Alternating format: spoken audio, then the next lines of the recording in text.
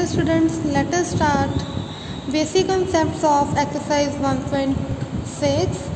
First is n of x union y is equal to n of x plus n of y minus n of x intersection y.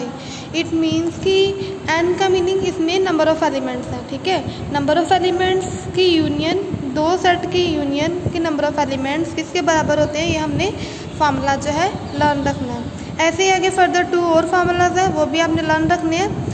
n into n of x union y plus n of x intersection y is equal to n of x plus n of y।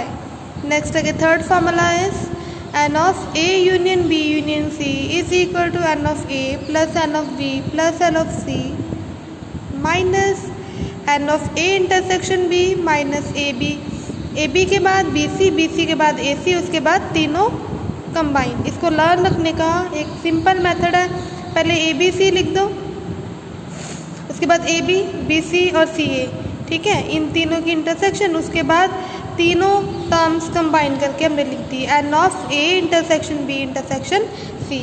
ये हमारे ये थोड़े तीन formulas थे जो इस exercise में use होने हैं। नेक्स्ट आगे move to first some of exercise 1.6। First सम है if x and y are two sets such that n of x is equal to 17, n of y is equal to 23 and n of x union y is equal to 38, find n of x intersection y। पहले हमें जो चीज़ें given है हमने सारी वो लिख लेनी है।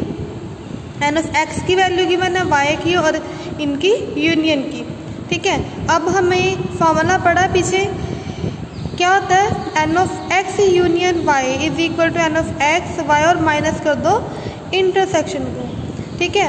अब सारी वैल्यूज इसमें फिल करनी है। इसकी जगह हमें क्या गिवन है, 38 गिवन है, x की जगह पे 17 गिवन है नंबर ऑफ एलिमेंट्स, y की जगह पे 23 गिवन है और इसकी वैल्यू हमें नहीं गिवन। यही वैल्यू हमने फाइंड करनी है, तो हम इसको एज इट इज़ ही लिख देंगे। उसके बाद इन दोनों को एडअप किया तो आ गया 40 इधर आके क्या हो गया, माइनस का साइन, उसके बाद -2 और minus of N x intersection y। अब माइनस माइनस कैंसिल, तो आंसर हमारा आ गया n of x intersection y is equal to 2। इसके साथ फर्स्ट सम जो है एक्सरसाइज 1.6 का कंप्लीट हो गया।